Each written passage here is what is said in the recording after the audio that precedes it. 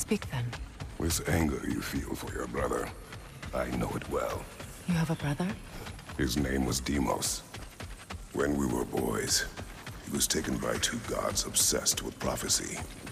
The gods of my homeland seldom left survivors, so by the time I learned he had lived, it was too late for amends. His anger poisoned him against me. But I never stopped loving my brother. You think my anger is irrational?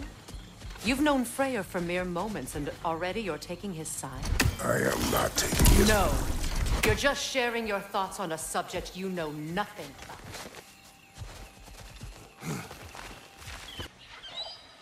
I know what you're doing. Trying to play on my sympathies in the hope I let you live. I am only trying to help.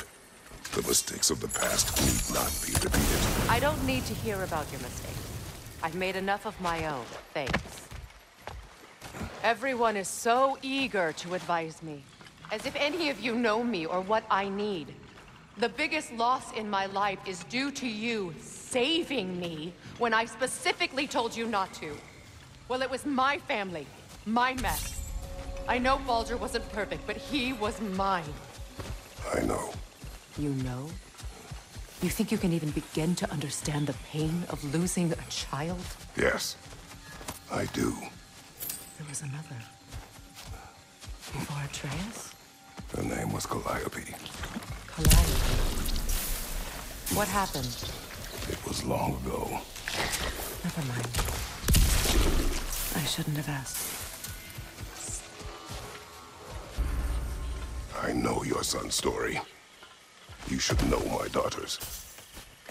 In the service of a cruel god, I was tricked into destroying a village, not knowing my own wife and child were there until their blood stained my hands.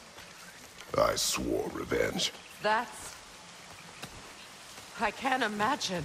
I paid back their blood 1,000 times and burned Olympus to the ground. Yet, the guilt remained. Perhaps you will kill me, Freya. But it will bring you no peace. Perhaps it is not peace.